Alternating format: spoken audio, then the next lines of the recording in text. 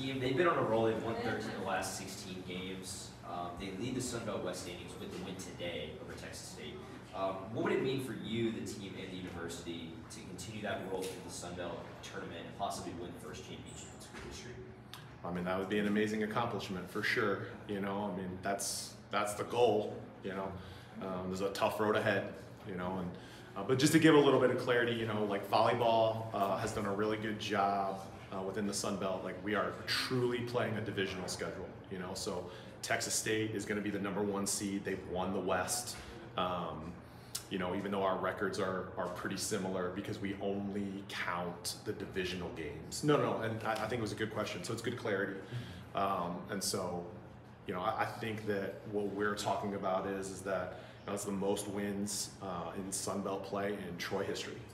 You know, last year, you know, this group set it at 11. This year, the new group gets it to 12, you know, with another match to play. That's a very good Georgia Southern team. They're going to come back tomorrow with a lot of fight and a lot of competitive pride, and so we know it's going to be a dogfight tomorrow.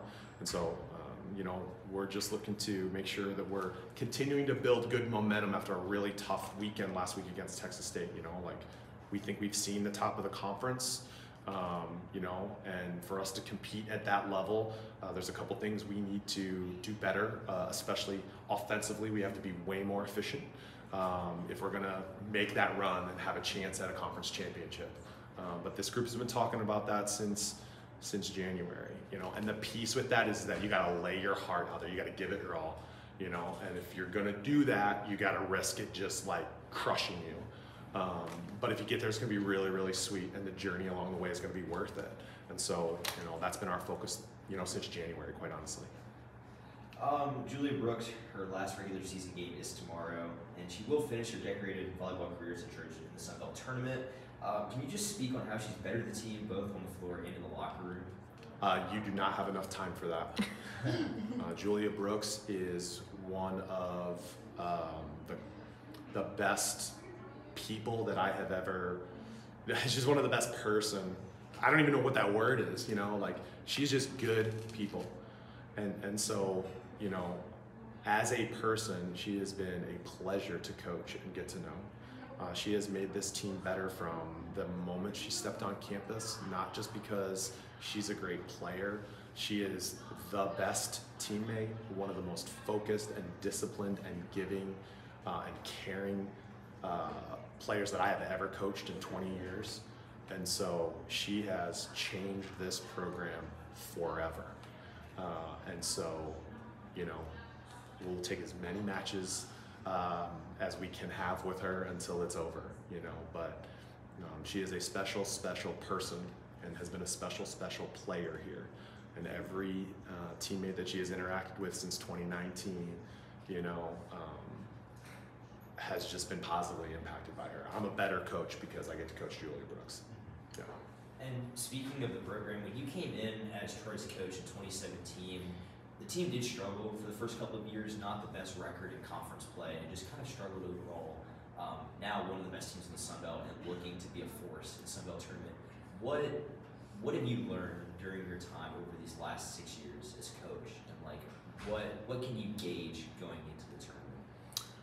Well, I think that, you know, when we got here, we changed the culture, right? Like, we set new standards, we changed the culture. We were fortunate that, you know, even from the very first year, players bought in, and they believed that if they gave their best effort and they were the best teammates possible, and they did those things both on and off the court, that eventually good things would happen, right? And we've tried to be really, really consistent about that. And then you continue to attract better people and better players, right? And maintain a good standard. And, you know, it's a marathon, not a sprint, you know? And I'm not sitting here saying we'll never use the transfer portal or anything like that, you know, but like, our program has developed over the last 7 years because we have recruited really quality people who have believed in, you know, what Troy volleyball and what this university is about. and they have given their all to it, and they have cared and loved about one another in that locker room and on campus and on the court. And you know, we've stayed the course. And so I think we recruit good people. I think we train really, really hard, and I think we have a culture that's really, really healthy and is people-centered first. And so that's how you build good things. You work really, really hard, and you treat people the right way, and good things happen. I just believe that to my core. Awesome. Thank you so much, Coach. Can you talk about how you felt about the game overall, especially going into sets 3 and 4, and then coming back and winning the match? How did we feel? What was the messaging, especially in those tough sets? Yeah, I was trying to show some hope and belief. We were really shaky offensively in 3 and 4, but one of the cool things is that, we got in the locker room afterwards, and even after some tough, sets, our players are still like, hey, even though we weren't playing our best, we were also being really good teammates, right? And that matters, so that you can kind of just play the set that's in front of you. We can't play the 3rd set and the 4th set again. All we can do is focus on the 5th set, and I thought we did a really good job of that.